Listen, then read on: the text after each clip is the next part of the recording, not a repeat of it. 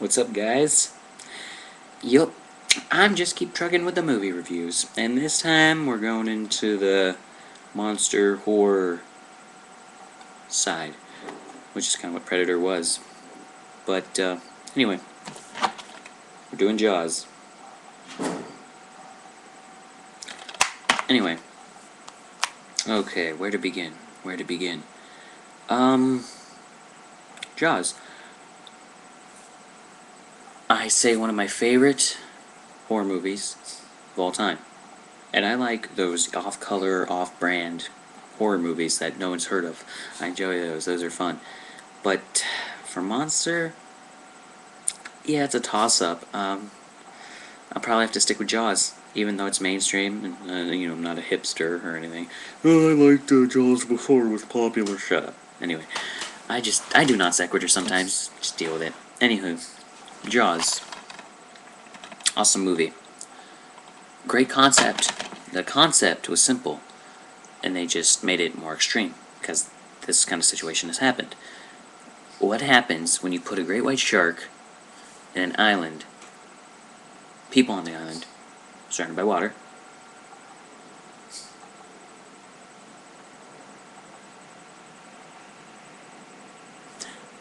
anyway, yeah, what do you get?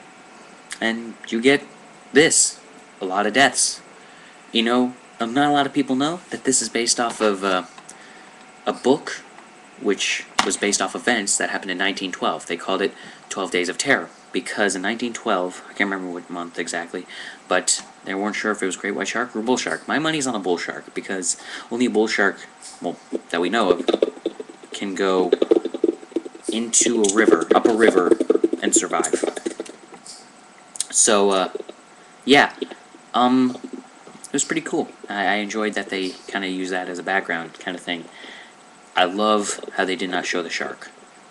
And also makes sense because the budget and the shark didn't really look very real. It's kind of like, yeah, it makes sense that they won't show it a lot because it's a type of thing and it doesn't look real. And so it makes sense they did that. They did that. Anyway, Jaws. The book, if you read the book first, most people haven't, but if you read the book after you see this, might as well late than never. The book would be like a rated R. No, rated X, even. Because in the book, what is it, Hopper, whatever, this guy has an affair with Brody's wife. And I'm not kidding, it's in the book, read it.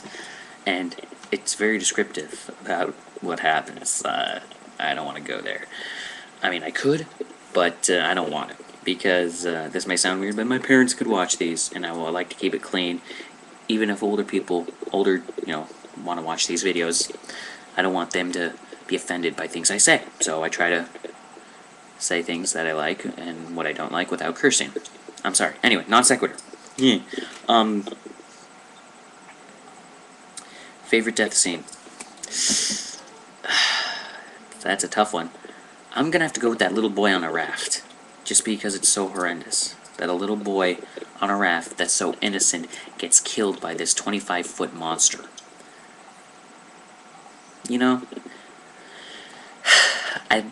I liked the concept of Quint. A major fish hunter. Who used to be, it was World War I when that Lusitania yeah, it was World War I when the Lusitania went down.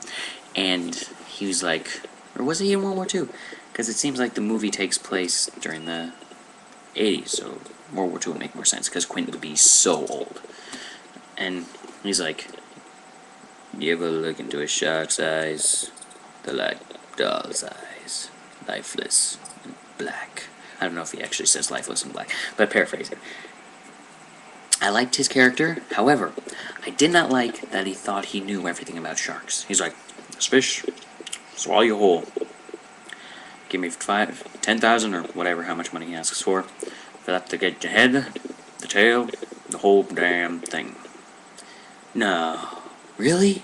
No, it's okay. You hunt it, you kill it. We just want you to kill it, that's fine. You can keep it. But if you want us to have it, that's fine. We can hang it up in our city hall like, this is the monster that our city defeated. No, Quint did. Anyway, what I did like. Anything else? Chief Brody. I like Chief Brody. He wasn't your typical superhero, or not superhero, but hero. I almost said heroine. He's not a female. I liked it how he was human. Completely human. It grounded him, made us feel like, you know what? We could do that too. We grasped the concept. He's a family man. He loved his kids. He loved his wife. He wanted to protect them. That's why he went out after the shark. What I didn't like, well, Quint's death. I don't know why. I just didn't. The mayor. Oh, every movie needs that character that you just want to punch in the mouth. And it was the mayor. Mark, it could be a barracuda. It could be a propeller. It was nothing but a propeller accident. Really? A propeller can do this? Chomp. Rip? It can do that? I thought it would go and, blood would squirt everywhere and it would just be really messy and choppy. Not very precision cuts, The mayor was an idiot. He still is. And I wish he would have gone into the water and got eaten. That would have been so cool to see. I would have been like, he's gonna die, he's gonna die. Aw, he didn't die, come on. And this one push. Nom nom nom. You died now. Anyway, anything else I didn't like? Well, Hopper. I did like him, but I didn't. I loved how he was smart, but he didn't. He was kind of like, thought he was a little too smart. Quint thought he was too smart, or smarter than Hopper, because he's more experienced, like, in the real world. I loved their relationship, hated that they hated each other, loved the relationship, which is weird. A lot of people say they like the first scene as their favorite, because, well, it's the first death scene, and you just see this primal fear in her eyes, which actually is very clever how they did that. You know how they did that? They had her naked in a harness.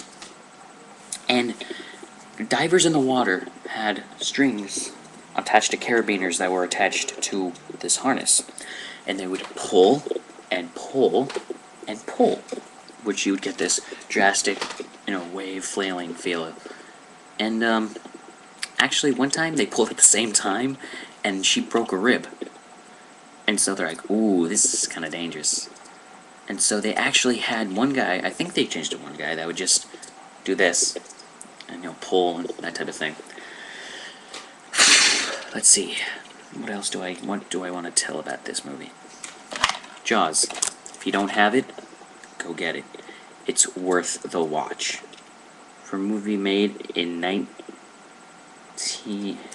this says 25-year anniversary, right? And it's 2000, so 25 years from 2000. That would be 1985. I'm sucky at math. I apologize. But if you... No, wait, no. It would be 1975. That's right. 75 plus 25 equals 100. Okay. So, for 1975, great movie. Great. Fantastic movie. Look it up. Look up the book, too, by Peter Benchley. It's an awesome read. Adult read. So, if you're younger than, like, 18, I wouldn't suggest reading it. But, of course, kids nowadays play Modern Warfare 3 and they curse. And I'm like, really? Does your mother know you have that kind of mouth on you, dude? If I was your father, I would have smacked you in the mouth. Hard. I would have made you bleed. I would have made your tongue swell up. You don't talk like that when you're that young. When you're 18 and you're an adult, your parents may not like it, but in my opinion, they can't do anything about it. So, yeah, this was, my movie review. I hope you enjoyed it. If there's anything I missed, I'll catch up on it when I review Jaws 2. And, yeah, thanks for watching.